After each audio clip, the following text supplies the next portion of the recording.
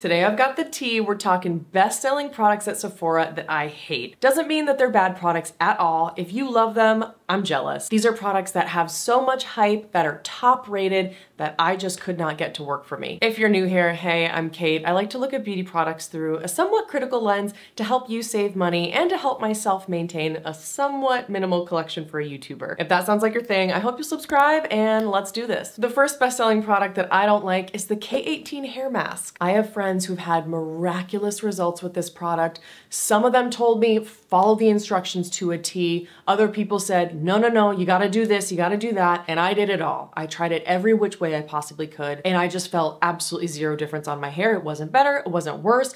Just kind of felt like a waste of money. So maybe it just depends on your hair type, or maybe there's just a certain way that I could have used it better for my hair. But I will say I have been using a similar product that just launched from Living Proof. So I'm gonna continue to use that one, but K18 was sadly a miss. And I will leave a link on the screen above where I did an Instagram reel and I think a YouTube shorts as well, reviewing the K18 mask and showing you that I really didn't have any results. Next, we have the Makeup by Mario Moisture Glow Plumping Lip Serums. When these first launched, I went like feral for them. I love lip products that are like melty liquid lip balms that are high shine and sheer in color. That's my sweet spot. But when I tried these, I was absolutely horrified. It was like the most intense menthol scent and taste I had ever tried in a lip product. And the menthol in that just dried my lips up so badly. And there was also a lot of glitter in the formula, or at least in the shade that I got, and it was so gritty on the lips. And to top it all off, the formula was really thin and slippery, so I found that it was just really getting in my mouth and my throat. Did not make for a good experience, but I know so many people who love them. So if you like a really juicy lip, you don't mind menthol, and you like more lightweight formulas, it might be something that works out for you. Next, we have the Supergoop Unseen Sunscreen. This product has been raved about for years as being totally clear and invisible, weightless on the skin, you know, universally flattering for everybody, and I just did not have that experience. I found the formula to be so slippery, I felt like I couldn't even get makeup to stick on it. That silicone slip of the formula just made my face feel really dirty, and it also kind of made me look a little bit greasy, so was not the vibe. A product I used to use on my channel, but I realized I really don't like, are the Laura Mercier Caviar Sticks. I know, it's weird. I've used them in so many videos, especially back in 2019 when I started my channel. The metallic shades are just so sheer, and the formula is really glidey, really slippery. And so I would put it on my lids, and I would just keep building, and I would find that it would just kind of slip and fade away. It was a kind of formula that was so blendable, it was almost too blendable. The mattes were really pretty. I did feel like those were more smooth, they had more of an even pigmentation, more of like a medium pigment, but the metallics were just so sheer, really patchy when you try to build them up. I can't believe I used to use them because now it's like so clear to me that they're not the kind of product that does the work for you. The next product is something that people on YouTube recommend to me constantly, and it's the Summer Fridays Lip Butter Bombs. People are always in the comments telling me that I need to try the Summer Fridays lip balms, and I have. I just really don't like them. I didn't find them to do anything for my lips. They didn't feel particularly nourishing or occlusive. They didn't feel really hydrating. They had a really lovely scent, and I thought that they were beautiful and juicy, but they were really thin and slippery, you know? When I want a lip balm, I want something that's gonna stay and it's gonna form a barrier, really lock in hydration and prevent any water loss. For me personally, the thicker the lip balm, the better. So unfortunately, you will not be seeing the Summer Fridays Lip Butter Bombs on my channel anytime soon. But I totally understand why people like them. The next one might ruffle a few little feathers. It's the Pat McGrath Skin Fetish Blush in Flirtatious. I cannot argue that the formula is beautiful. It was even, it was sheer but easy to build. Totally get why everyone loves that formula so much. For ages, people were telling me I had to buy the shade Flirtatious. It would be my perfect, like, no makeup look, my perfect go with everything blush. I bought it. I tried it a few times. I'll leave a link on the screen above where you can see me review that product, but it just didn't show up on my skin. And I'm like pretty damn pale. I would have to layer it 4 times to get the color that I wanted, and then it would fade from my face in about an hour. I always found myself going in with a different blush after I applied that one. So I think it's just a shade issue for me, but I went back to Sephora and I swatched the other shades and I really just didn't see anything that I liked because the shades that were a little bit more medium were really, really warm and peachy. And then the really bright shades were super, super pigmented so that they would show up on deep skin. So sadly, I don't think there's a color for me in that range, but I may have to go back and swatch in person because that formula was super beautiful. Another best-selling product I really don't like is the Youth to the People Superfood Antioxidant Cleanser. I used that cleanser for like 2 months before I realized I didn't like it. And I am not picky with cleansers. I'm like, okay, does it irritate me? No, we're good. But with that one, I really did notice that my barrier for that whole 2 months seemed to be a little bit off. And when I asked some of my influencer friends about it, they were like, yeah, that cleanser is just not the one. So I ended up experiencing a lot of other Youth to the People products that are fantastic. I love their Super Clay Purify and Clear Mask. That is like a top 5 holy grail skincare product. And their Polypeptide 121 cream is also a top 5 moisturizer for me. So there are other products from the brand that I absolutely love. Sadly, that one just didn't work out. The next ones I debated on sharing because I really like this brand. I really like the people behind this brand, but I've tried every single product from the brand and only one of them has worked for me. Sadly, Tower 28 products in general just don't work with my skin type and my preferences. So the first product are their lip jellies. One of my first ever videos was on Tower 28 back when they only had a cream blush and some lip jellies, and I was ruthless, too ruthless. But I stand by what I said, you know, those lip jellies were just so thin and slippery. They were getting outside my lip lines. I didn't feel that they were nourishing at all. The pigment would kind of settle into my lip lines and I would feel that the formula was getting into my mouth. I don't know. Maybe I have really weird shaped lips. Maybe it's me. You never know. But I also really don't like the scent of the lip jellies. They say that they have a beachy scent, which normally to me would be like, okay, coconut. But it's like coconut with something else, like coconut and salt water. It's not a very pleasant experience for me, which sucks because their colors are phenomenal. Like those sheer, bright, popsicle kind of shades, oh, they're so me. And the milky ones that they came out with look really beautiful too. I just wish that they would come out with a lip formula with the same colors that are more occlusive and a little bit more nourishing. And with the cream blush, God, I wish I could get those to work for me. The colors that Tower 28 creates like light a fire in my soul. The shades Power Hour, Happy Hour, Magic Hour, so many of their blush colors are like exactly what I would want to wear on a daily basis. But sadly, I have the kind of skin where my face just eats cream blush. So when I use a cream blush, I have to set it with a powder blush. And at that point, it's like, well, why not just use the powder blush in the first place? So for me, when I use a cream blush, it's really just because I like the experience of a cream blush, or I only am gonna be wearing makeup for like an hour. And I just felt like with the Tower 28 cream formula, it was so dewy and it was really sticky and balm-like. And so when I applied it, I felt like it lifted up my foundation and concealer a little bit, which isn't really flattering. It's very much more of like a girl on the go, not wearing foundation, like tap on just a couple dots with my fingers and I'm good kind of vibe.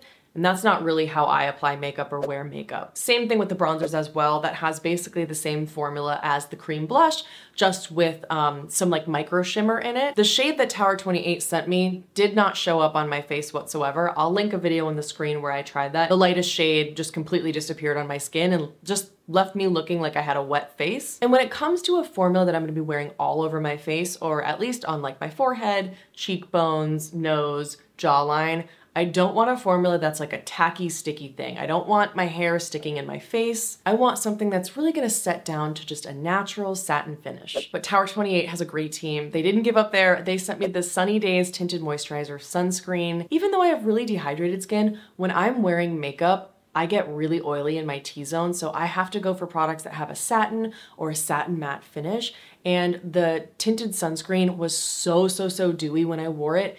It just made my skin look wet.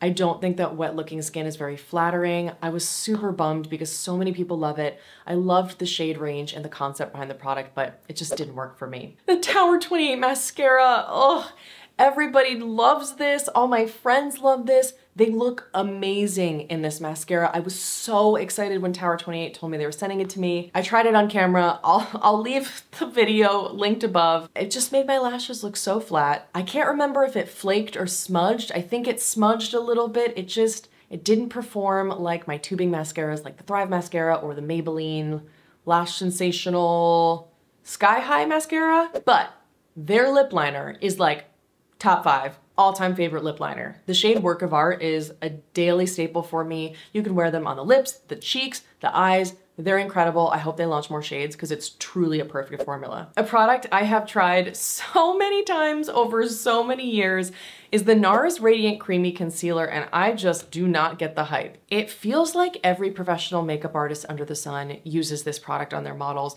They just add like a tiny dot under the eyes and blend it out with a brush, and it looks like no makeup. It just looks like they have perfect skin, but it covers really well. It looks moisturizing. It has a natural finish, but when I wear it, my dark circles come through so strongly and it makes my eyes look so dry. I don't get it. I'm like, am I cursed with terrible under eyes? Is it me? Is it the concealer? Am I using it wrong? I've tried it with a little buffing brush. I've tried it with a sponge. I've tried it with fingers. I've tried with different products underneath. I just cannot get it to work. Another product that is so hyped that I just can't stand is the Merit Complexion Stick.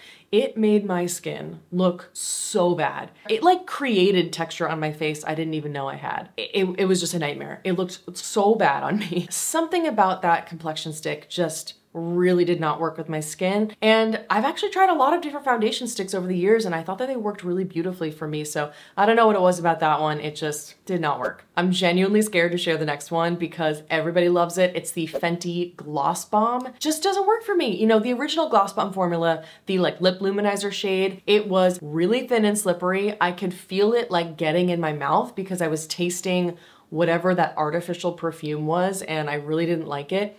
But the glitter felt really gritty to me. Like it was thin, it was slippery, it was gritty.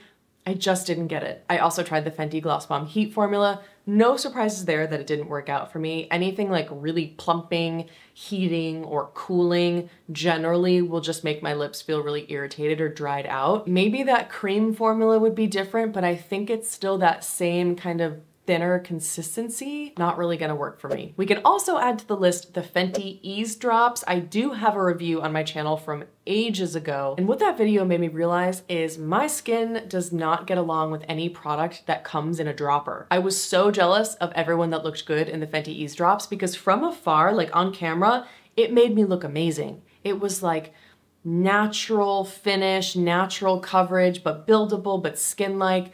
It was beautiful, but up close, it was a texture nightmare. Another product that's a bestseller on Sephora that I could not get off my face fast enough was the Ilia Super Serum Skin Tint. A few years ago, people were raving about that product and I thought everybody was insane. It was so thick and heavy and oily on the skin. It was like the opposite of anything that I want to wear on my face. So you're sensing some themes here. Like I don't like any products that make my skin look wet or feel really greasy or sticky. Sadly, the Ilia Skin Tint did that for me. Another product I have purchased so many times that I have vowed to stop purchasing are the Dior lip glows. I just love the way that Dior does color. I ran out and got the Dior lip glow in Mahogany last winter. I also loved and used the original pink lip glow formula for years, back like way before I was a YouTuber, and that was like the only kind of sheer flush of a pink lip balm that you could find. And every time I wore it, I thought I looked really good, but it felt so drying on my lips. And I remember that they did change the formula and they updated it to be more nourishing, but I couldn't tell a difference. Peppermint really dries my lips out, so maybe that's what it was doing for me. But it's such a shame because they have so many beautiful colors and they look good on everyone, but sadly, not the product for me. Another best-selling product on Sephora that I see influencers using constantly are the Rare Beauty liquid blushes. I've tried 5 products from Rare Beauty and only one of them worked out for me, sadly. The liquid blushes are so pigmented that I ended up having to do way more work trying to sheer them out than I would if I just used a more sheer product and tried to build it up. But that's a great thing for some people. If you have deeper skin, then this is probably a huge thing to see in the market for you. I'm the kind of girl who likes to slap on makeup. I want products to do the work for me. I want to be able to apply them like half in the dark with like one of my eyes closed, like barely awake, and know that I'm gonna look good. And so if I have to be really careful about how much product I apply, not gonna work. They're Stay Glossy lip balms. So many people ask me to try those because they think that I'll love them. And yes, I thought the formula was fantastic, but those had a really, really soapy taste. I think I'm gonna run out of links that I can share on the screen. If I can, I'm gonna link my liquid lip balm video where I think I reviewed 28 liquid lip balms from all different price ranges. One of my favorite videos still that I've ever filmed. And the Rare Beauty glossy lip balm things are in that video. I feel like people are gonna hate me for this one. I really did not enjoy the Danessa Myricks Color Fix foils. The color fixes, not the foiled one, the color fixes themselves are beautiful, you know, uber pigmented. They'll last you your whole lifetime, although they do kind of dry up a little bit. But the foils have this kind of jelly-like formula with glitter suspended in it, and I just found it to be impossible to work with. Like, it was so patchy, you could not get any kind of metallic look. You would have to go into it wanting a super textured, really patchy, sparse look, and that's not really me. That's someone who likes more editorial looks. At the same time, I don't have the best eyeshadow skills, so I can totally recognize that it's possibly a user error. But again, I want products that are gonna do the work for me, products that I really don't have to try hard with. So that one just was not a fave. And lastly, I just have a brand that does not work for me. Amika products have been so heavily pushed by influencers over the past few years. I've found that they have kind of tapered back on that, or frankly, I've probably just unfollowed all the influencers who constantly push their products. And so the relationship I had with Amika as a brand was really negative because I would just see influencers constantly posting about their new launches, constantly posting about the same products over and over again with nothing new to say and no real enthusiasm.